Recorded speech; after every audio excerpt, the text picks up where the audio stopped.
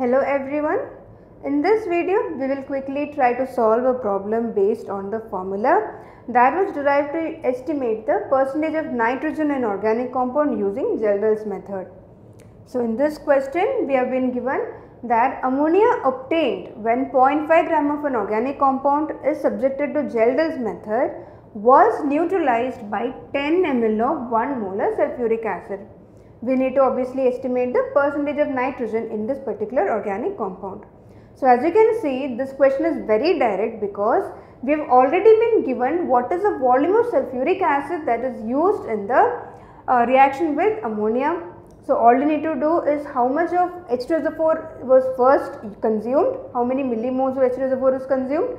From there you can see how many millimoles or how much of ammonia was produced, and once you can know how much ammonia is produced, you can easily determine the percentage of nitrogen.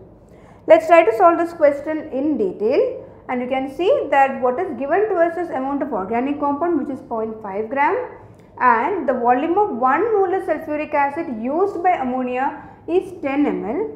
So the millimole of sulfuric acid that is consumed is nothing but 1 molar into 10 ml, which is 10 millimoles. Now the reaction of sulfuric acid with ammonia is nothing but this, which is 2NH3 plus H2SO4 giving NH4 twice SO4. You can see that the mole ratio of ammonia produced and reacting with H2SO4 is 2:1. So based on that you can easily see that millimoles of ammonia produced would be simply 10 millimole of H2SO4 multiplied by 2, which gives us 20 millimole of ammonia that is produced. Now you can see that the mass of ammonia produced would be simply moles multiplied by the gram molecular mass of ammonia, which is 17.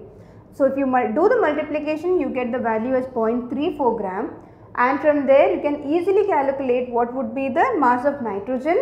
That would be 0.34 into 14 by 17, which is 14 is nothing but mass of nitrogen by 17 of ammonia, and percentage of nitrogen would be simply this particular value obtained by the total mass of organic compound multiplied by 100, giving us 56% of nitrogen.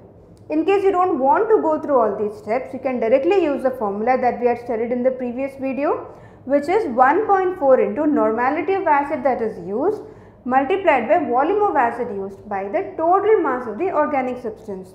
So you can see that 1.4 into normality of H2SO4 is nothing but molarity, that is 1 molar H2SO4 is used, into 2, which is the basicity of H2SO4. You have 2 replaceable hydrogen atoms. So 1.4 into 1 into 2 multiplied by volume of acid that is used is also given directly to us, which is 10 ml, and if you do this calculation you end up getting the same value, which is 56% of nitrogen. I hope you are very clear on how to use these formulae in solving any problem related to estimation of nitrogen using Kjeldahl's method. Thank you.